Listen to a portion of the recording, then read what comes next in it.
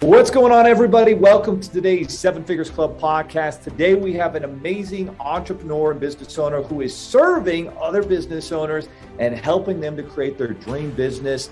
Her name is Penelope Jane Smith. She is the founder of Real Prosperity, Inc. She is the premier financial freedom mentor for women entrepreneurs and a go-to expert for some of the biggest names in the conscious business industry. After losing her multi-million-dollar real estate empire in the '08 crash, just like I did, by the way, Penelope became more passionate than ever about providing other women entrepreneurs with the financial education they never received in school, and so they could avoid the painful mistakes that she had made. Together with her team at Real Prosperity, Inc., she helps women entrepreneurs get a handle on their money, figure out exactly what it'll take for them to be financially free, very intentional, and chart a course to get there. She aims to inspire and support them to live life on their own terms and to make choices from a place of freedom and joy instead of debt, obligation, and fear.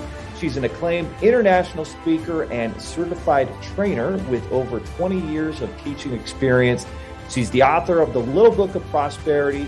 She has led live events with up to 200 attendees and shared the stage with other movers and shakers such as Mark Victor Hansen. Mark Victor Hansen's awesome. T. Harv Eker, Alex Mandozian, Laura Langmeyer.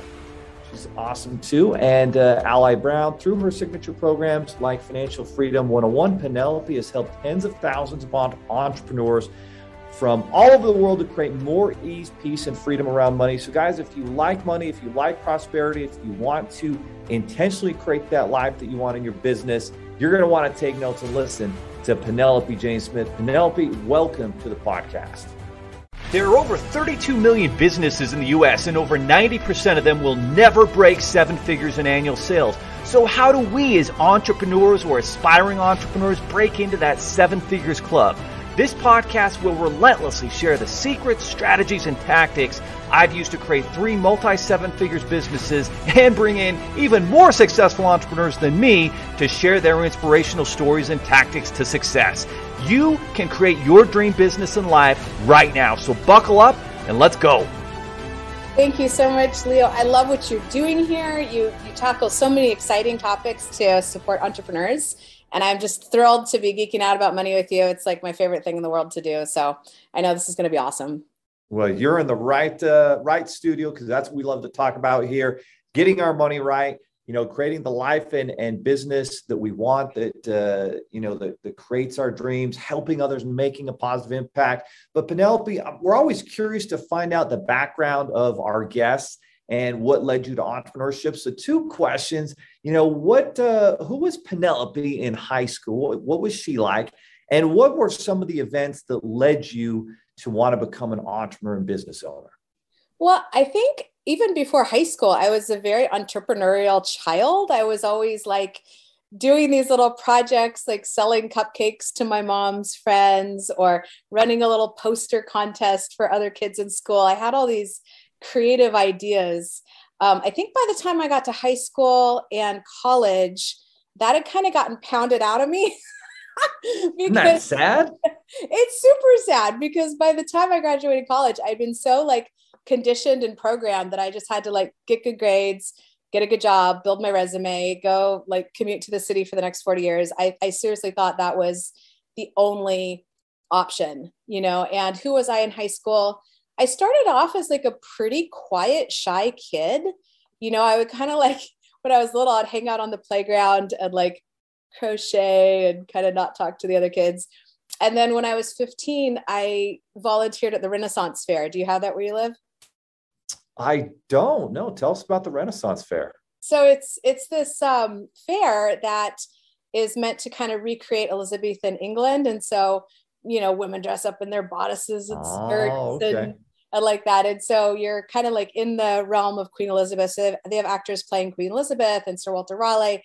And little Jane Austen, if you will. Yeah, a little bit. Yeah. And so you go and you can have turkey legs and watch plays and it's fun. So the volunteers have these different guilds, and I joined the Town Criers Guild. And so we were the people who would ring bells in front of the parades going, make way, make way for the queen, right?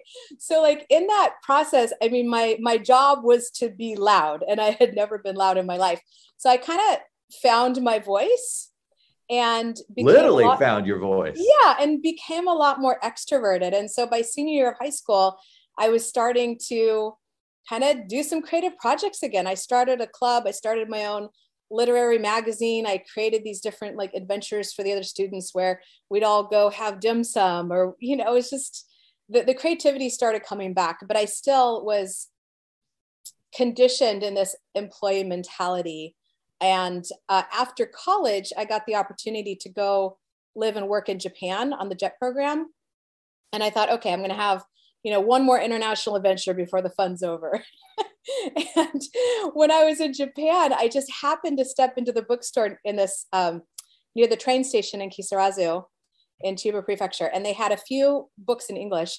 And one of them was this purple book with gold lettering, and it said Rich Dad, Poor Dad. And it just kind of popped out at me. And you've probably heard of this book, Rich Dad, Poor Dad by Robert Kiyosaki. But back then, this is over 20 years ago, I'd never heard of that. And something about it just appealed to me. And I paid like imported Tokyo prices for this book, kind of surprised myself. I brought it home. And like, once I started reading it, I couldn't put it down.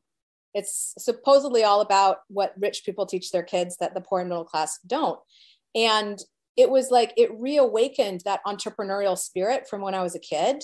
And I learned about financial education and passive income. And I was like, why has nobody ever told me about this? Like, what the hell? Right. So that's 100%. You asked about high school and kind of like what sparked the entrepreneurial journey.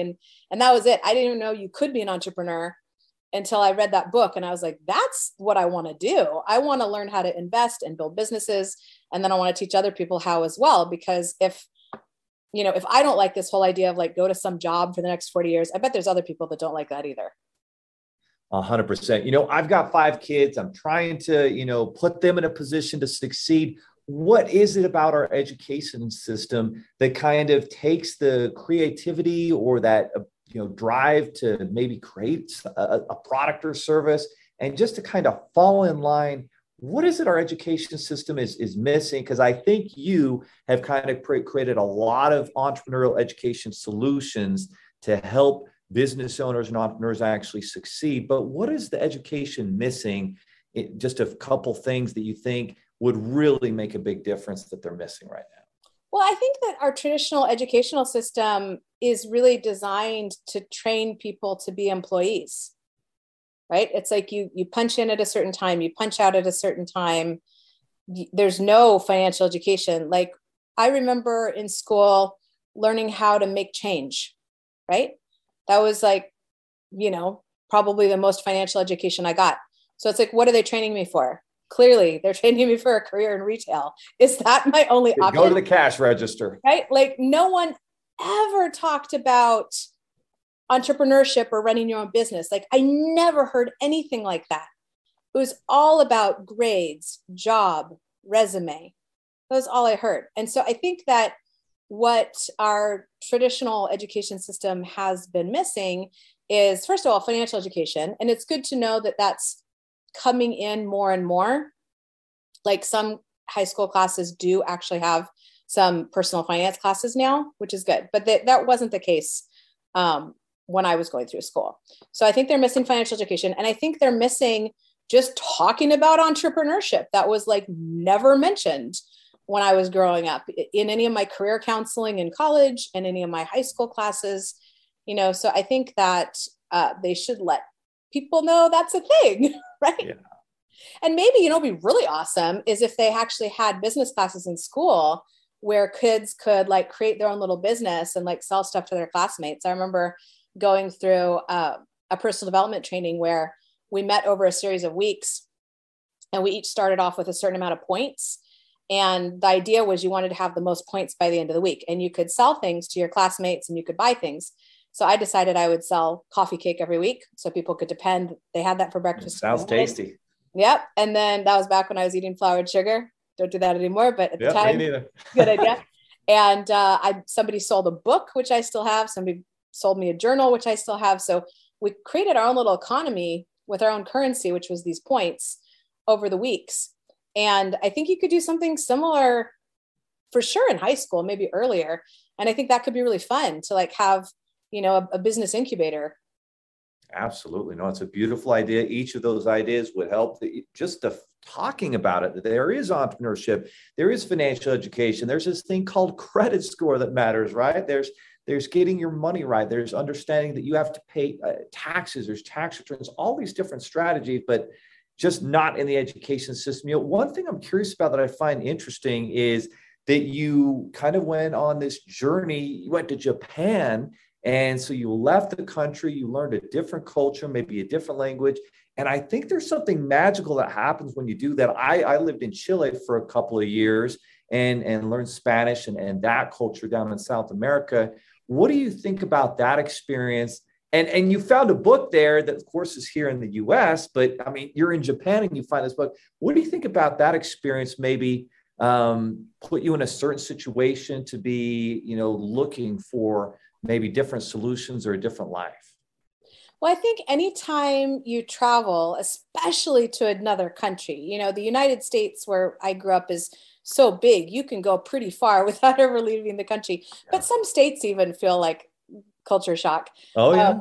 But when you go to Chile or Japan, or I also lived for a year in Madrid, very cool. It opens up your mind to that, you know, not everybody thinks the way that you do. Not everybody lives the way that you do. Like there are certain things we just take for granted. Like, for example, okay, check this out.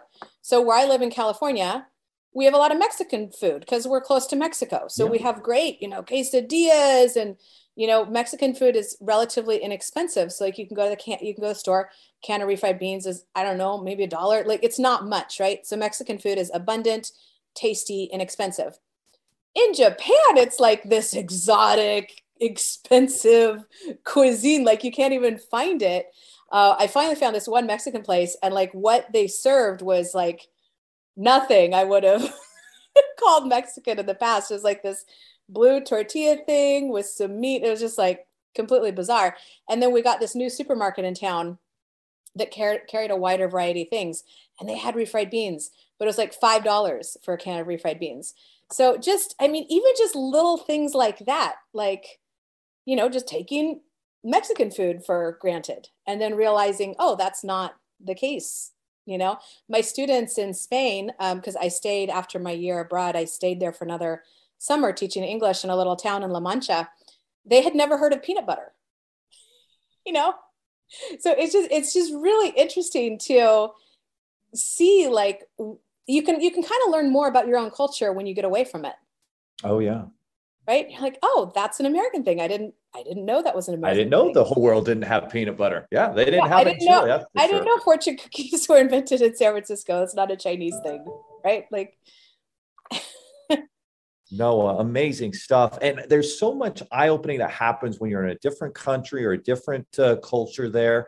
And I think what always surprises me is when you see immigrants who come and they immigrate to the United States, and they just have this appreciation of the free market system, of our democratic government, that they really have so much more freedom here. And not surprisingly, even though a lot of them don't speak English well, you'll see them start their own business and literally go and live that American dream.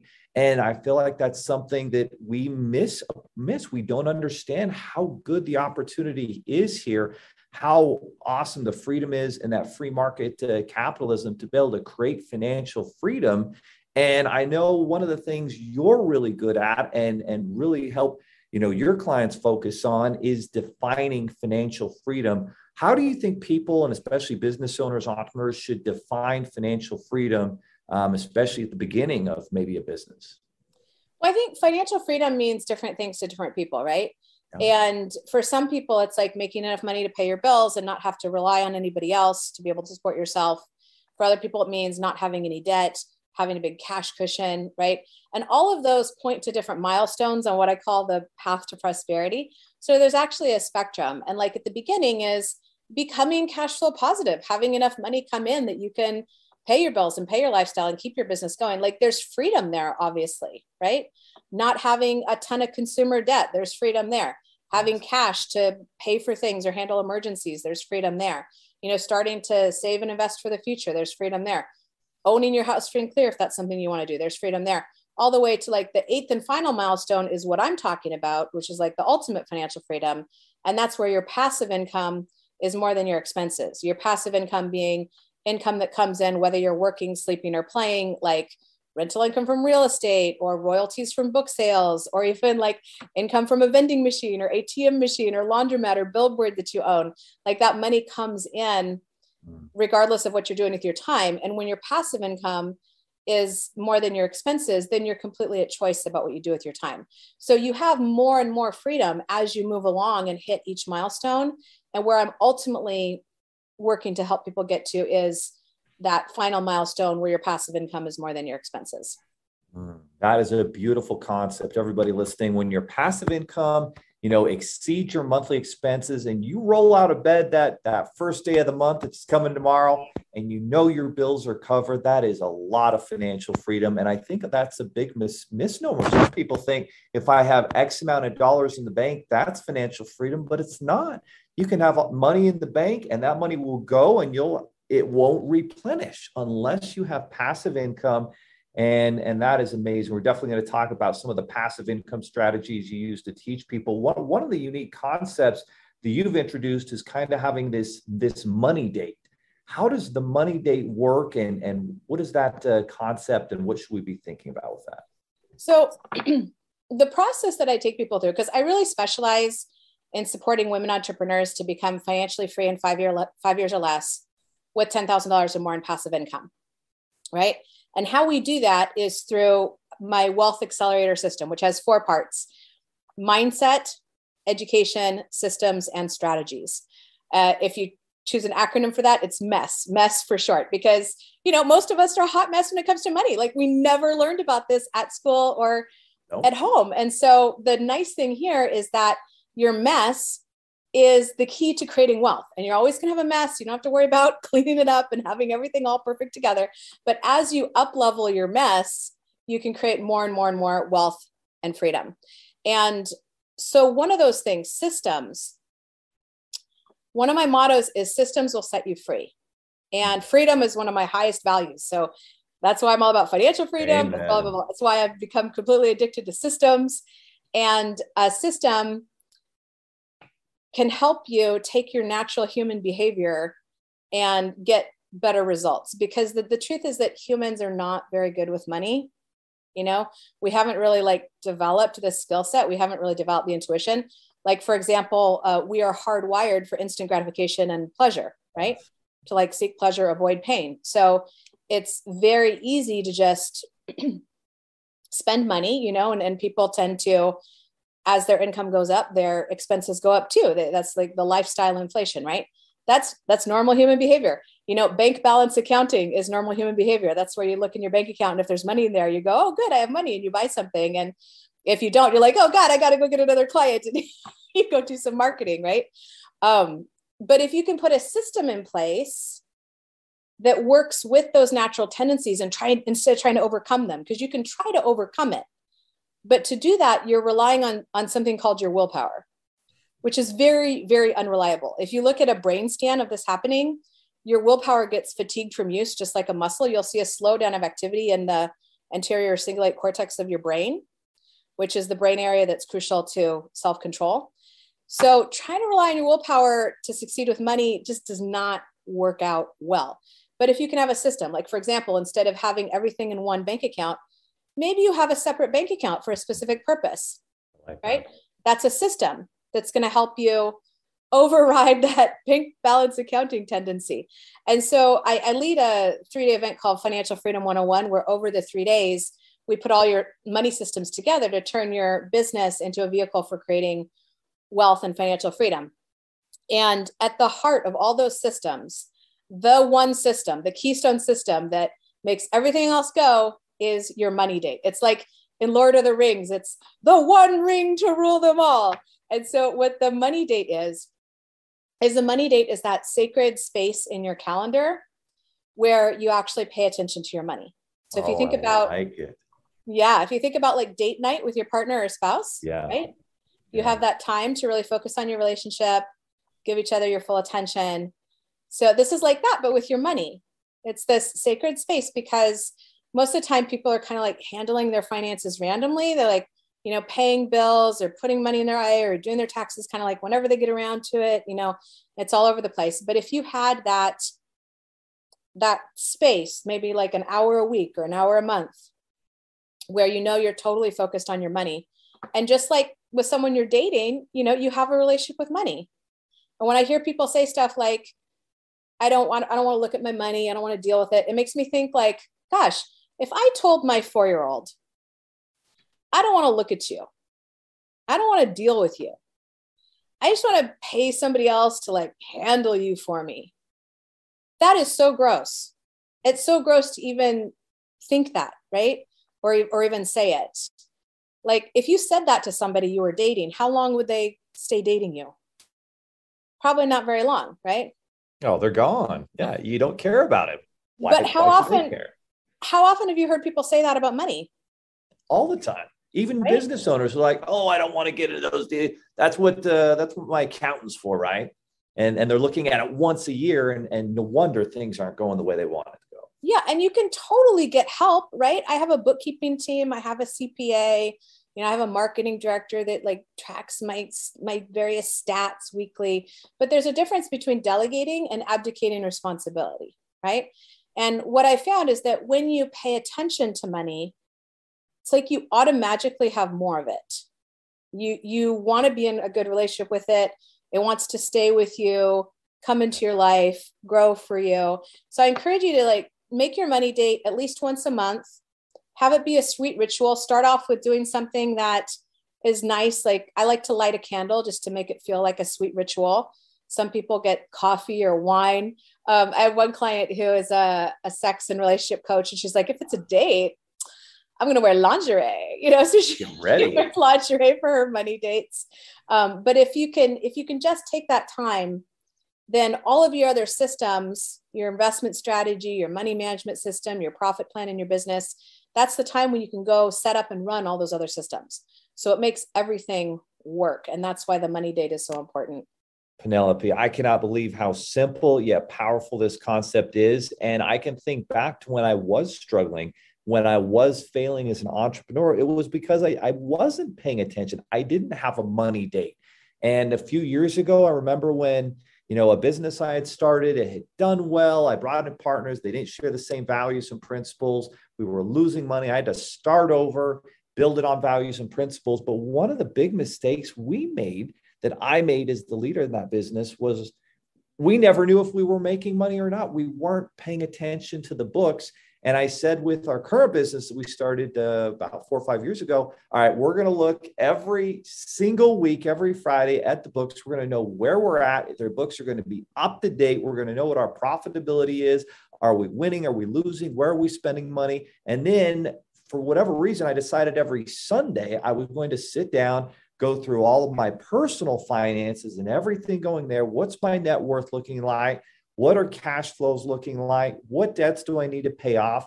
And when I did that, something magical happened, but I've never heard it coined as the money date. And this is so powerful, guys. If you don't have a money date set aside, and I think it needs to be every single week, it will absolutely change your life. What a wonderful concept. Go on a date with your money once a week. And if it's the relationship, right? It's if your relationship with your children matters, it has to be in your calendar. If your relationship with your spouse matters, there's got to be a weekly date night. If you don't invest that time, you'll fail at that relationship. And that's why people have a bad relationship about money. They don't talk about money. It's this taboo subject, and that's not a good relationship. Amazing concept.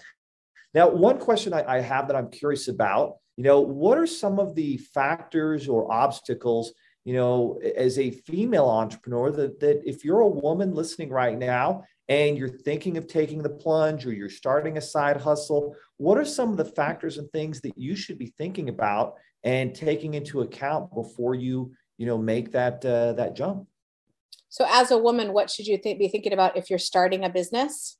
Yeah, like is there what challenges are there that maybe they aren't considering? Obviously, maybe you have some single moms that are looking to start a business and they've got a lot of things to juggle, and certainly that can happen a lot of different ways. But I'm just wondering, because that's your focus, is you serve female entrepreneurs, and we need more female entrepreneurs out there who need, support and have to understand the challenges they're going through. What should they be thinking about, or taking into account as they're growing their business or trying to launch one that maybe they don't oftentimes think about? I think you need to look at the fact that there's a difference between making money and growing money, right?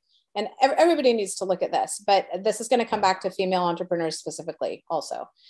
So the make money world, you're creating value, you're getting clients, you're creating products, you're selling your services, and you're generating some income, right?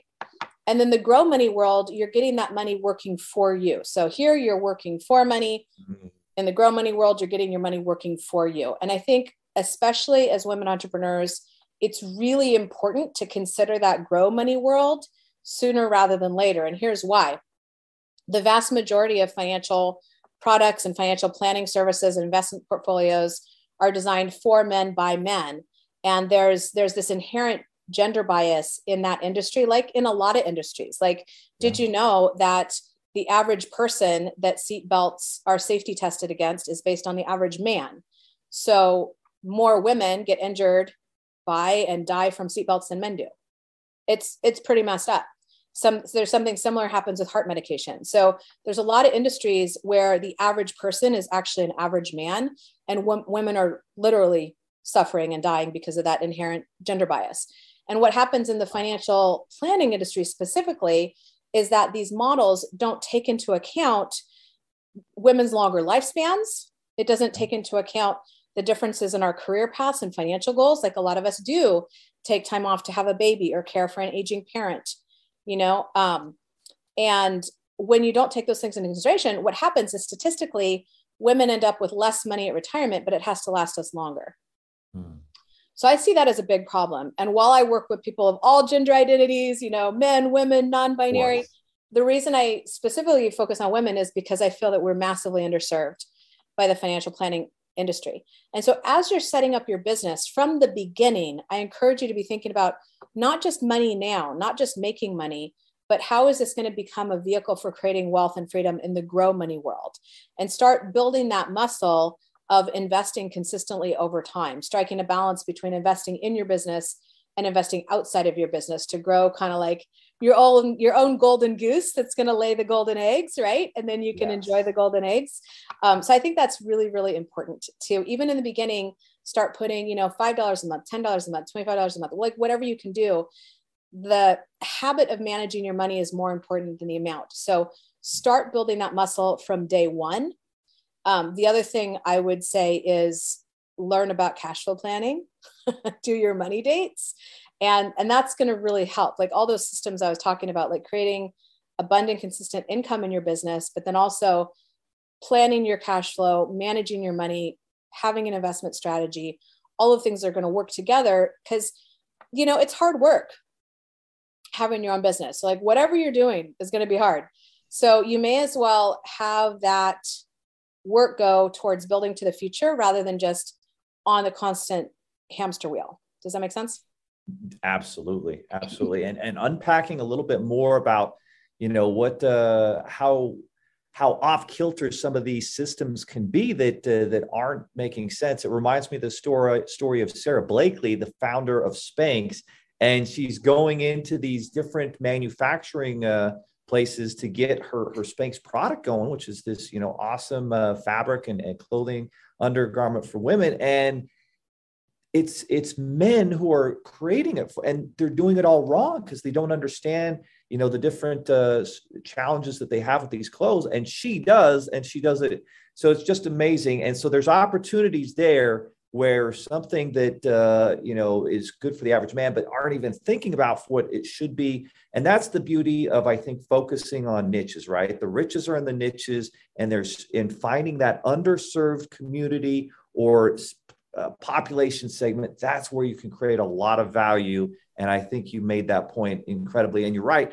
The biggest issue is a lot of entrepreneurs is we're not paid. We're making money. We're building the business, but we're not thinking about growing the money and creating passive income, what are some of the strategies we should be looking at to grow our money and create passive income and cash flow?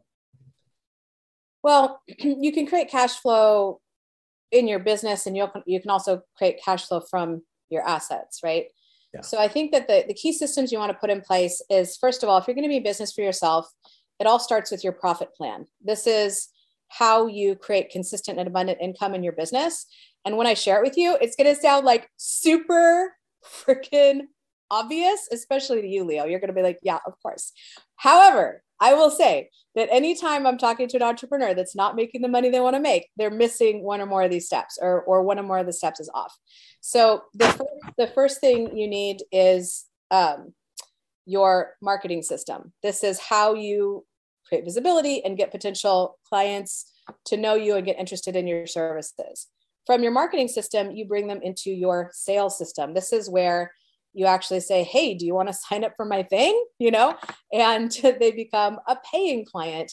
And then, of course, the third part is you need an offer, right? And usually I begin with the end in mind and reverse engineer this with people. So we look at, okay, what is going to be a profitable offer for you?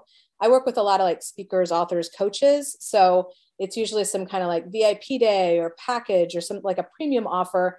I would love for people to have a premium offer worth at least more than $9.97, so that you don't need to talk to as many people. But even if you're doing a product, like I have customers that sell custom tea blends.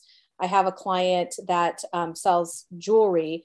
Like, how can you do bigger orders? Like I suggested that maybe my jewelry client creates like $5,000 statement pieces for people like me that like the boom, bling, right? Or in the case of the custom tea blends, who could bulk order it? Like what stores might carry their tea, or what restaurants might carry their tea, right? So think about like, how can you have a premium offer with a high ticket sale? And then what's the best sales or enrollment system to bring people into that? And what's the best marketing system to bring people into your sales system? Now, again, that makes a lot of sense, right? And yet, how many people have you seen out there, Leo, just practicing random acts of marketing? I've seen people. Unfortunately, I think the majority. I've seen people pay $6,000 a month for Facebook ads and not offer them anything and wonder why they're not making money. I'm like, you're not selling anything. Like, how is this not totally obvious? Right? Like, I've seen people have, this beautiful like sales page all lined up and not driving traffic to it. And I'm like, okay, I feel like I'm taking crazy pills here. Like, this seems really straightforward to me. So like, once you get those three parts, working and clicking together, now you're able to create consistent and abundant income in your business, right?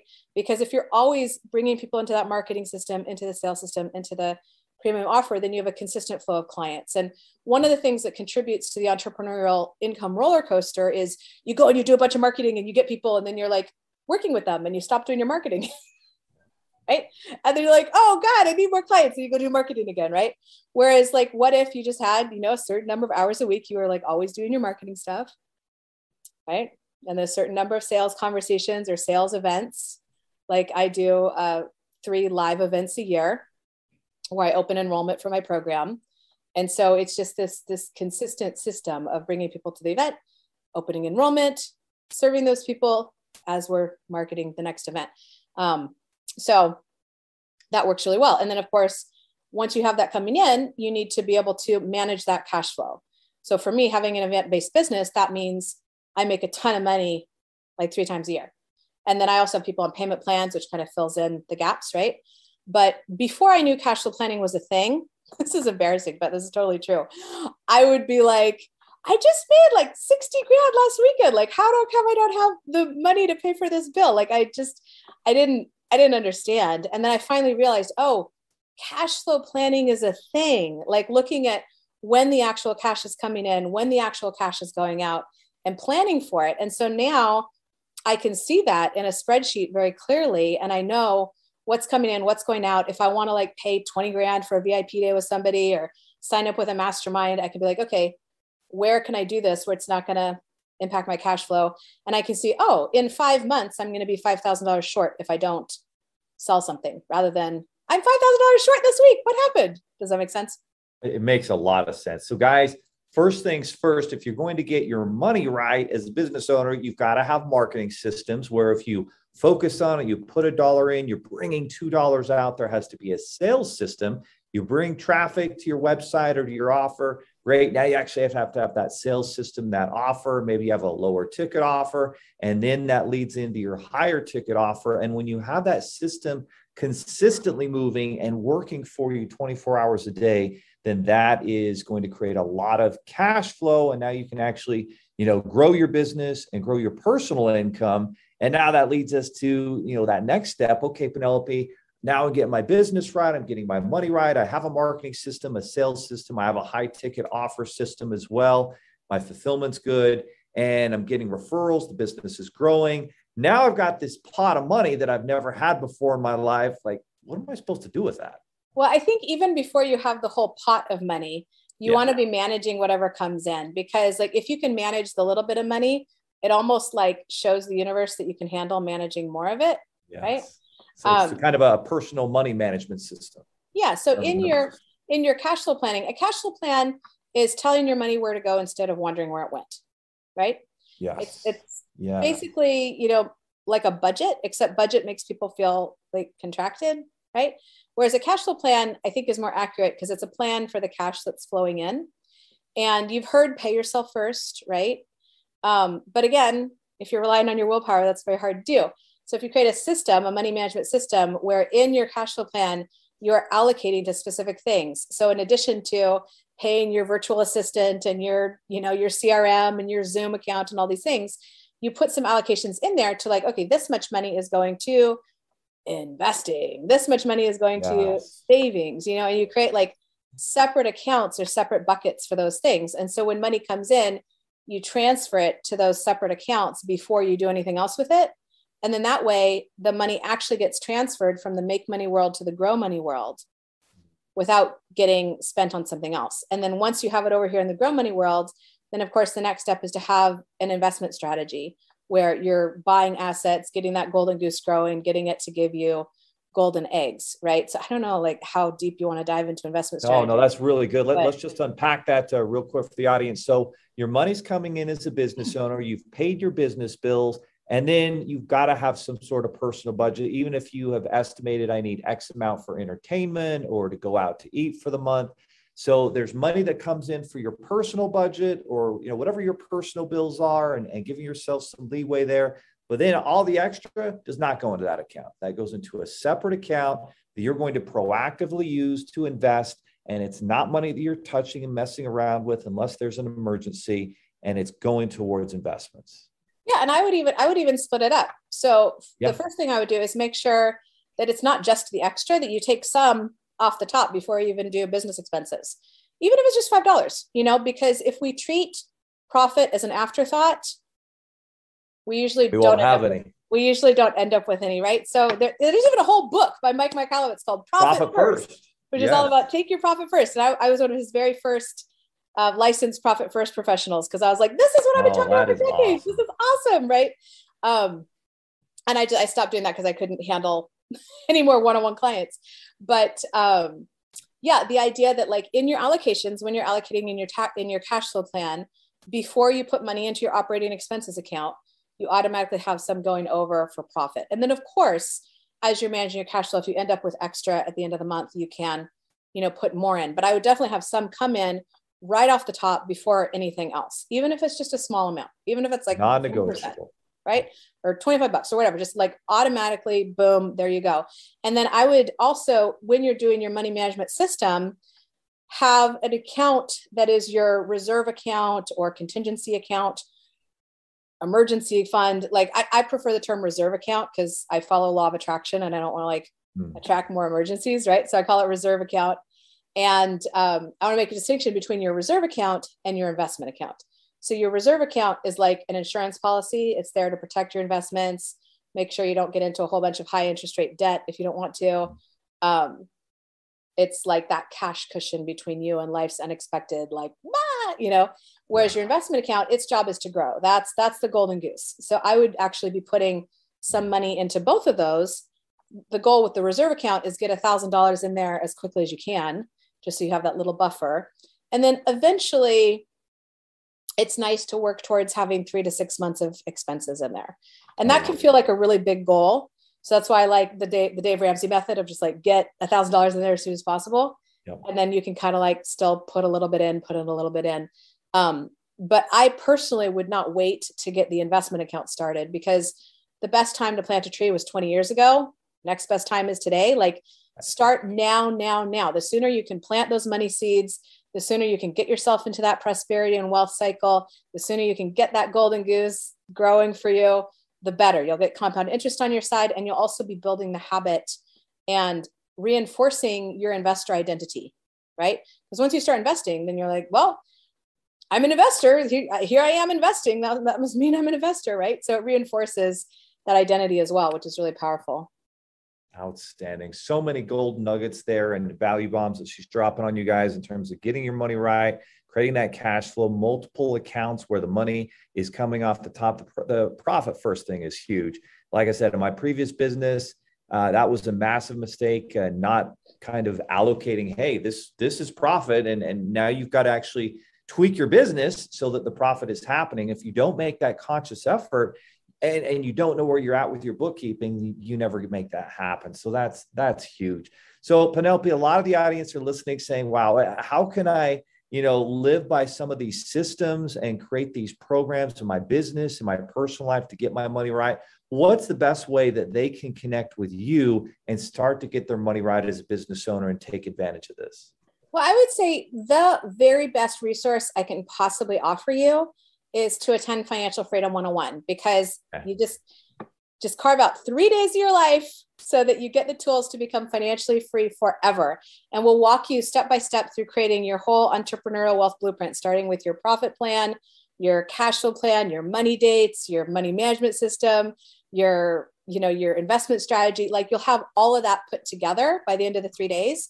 And then you'll have those systems for the rest of your life. So that's a really powerful event.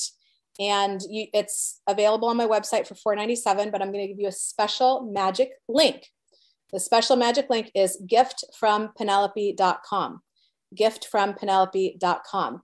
If you use that magic link, then you get to attend on full scholarship. So all we ask is that you put down a $97 deposit, which you get back after the event. So it really is a full scholarship. The reason we ask for the deposit is because we send you a workbook and materials in the mail. So we only want you to sign up if you are actually planning on attending. So that is giftfrompenelope.com. And I promise you will be amazed at how much fun we can have geeking out about money for 3 days. Awesome, guys. Wow, that's amazing. So that is a gift. What was the rest of it? Giftfrompenelope.com. Okay, giftfrompenelope.com, guys. Giftfrompenelope.com. That is not something she gives out to everybody. So that we really appreciate her sharing that with you. So go to gift for Penelope. Is that what? From Penelope, yeah. Say it again. Giftfrompenelope.com. Gift from Penelope. There we go. It went to changed the URL on me when I typed it in. So that's okay. Giftfrompenelope.com, guys. Giftfrompenelope.com. Take advantage of that gift. And the biggest thing is, as we get to the end here, listen, there was a lot of value. There was a lot of lessons, and it's hard to captivate it all, right? There's a lot of information, and we're humans. So we need repetition. We need to keep diving into the details. And that's where it is. When you allocate the time and you set it aside, good things happen. So go to giftfrompenelope.com, go through that training, schedule out, okay, for the next 2 days, I'm going to do it at this time or whatever time you can do it, knock that training out, and good things will happen. Because if you don't have a relationship with money, then money's not going to care about you. But when you have the right relationship and you attract it and you have the right mindset, that's all of those things are foundational, that Penelope is going to really help you, get your money right and get your business right and your cash flow right. So Penelope, the final word is yours. What is the final thought that you want to leave with the audience? And a lot of it probably is taking action. Well, I saw this quote on Facebook. You know how sometimes people post those memes and quotes? Yeah. And it wasn't from a specific person, so I can't give them credit. It didn't have a name on it. but it completely stopped me in my tracks. And I was like, that is it. And it said, do something today that your future self will thank you for. Do something today that your future self will thank you for. And when I think about everything that my past self went through to give me the freedom and spaciousness that I have today, I want to cry. I mean, we're doing this interview right now and I'm in my gorgeous dream house. Like if I look up above my webcam, I'm looking at views of the bay and the green hills. And it's just like, I love my life. And I'm so, so grateful to my past self for everything she did to set me up for success here. So that is the main thing I would like to leave you with. Beautiful. Do something today that your future self will thank you for. If you've listened to this podcast, your future self is definitely going to thank you. If you want your future self to be really happy with you, then go to giftfrompenelope.com and take advantage of the amazing scholarship training. Take action, implement these concepts in your life, and we will see you next time on the Seven Figures Club podcast. Are you looking for more seven-figure secrets, content, or even how you can launch your own recession-proof business? Then check out sevenfigures.com. That's the digit 7, FIGURES.com, where we share more videos, stories, strategies, funding solutions, entrepreneurial education, and even the secret business type that's recession-proof. Thank you for listening, and if you're finding value in our podcast, please give us a 5-star and invite others to join the club.